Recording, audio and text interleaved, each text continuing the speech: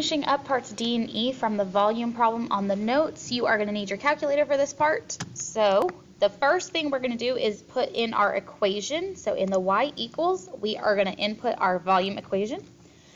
Then we are going to use the table to have it tell us what the volume would be when x is these different values. So once your equation is in your y equals, you're going to go to second table set, which is above that window button.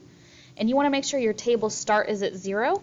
Your change in the table intervals is 0.25, and both your independent and dependent variables are on auto. So once your table is set up, you're going to go to the table, and it will show you when x is 0, your volume is 0. When x is 0.25, your volume is 3 point, and we'll just round that to 94. When it's 5, our volume is 6.75. 6.56. When it's 1, the volume is 6.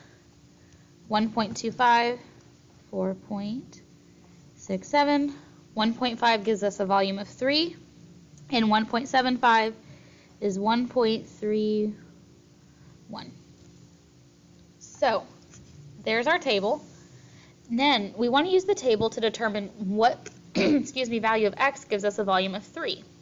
Well, our volume is 3 when x is equal to 1.5. And we can verify that algebraically by plugging in x of 1.25, or sorry, not 1.25, 1.5 into our volume equation. So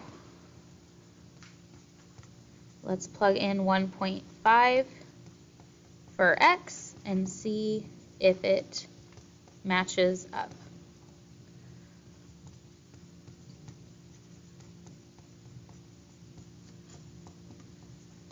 So that gives us 2 times 1 times 1.5, and that is in fact 3.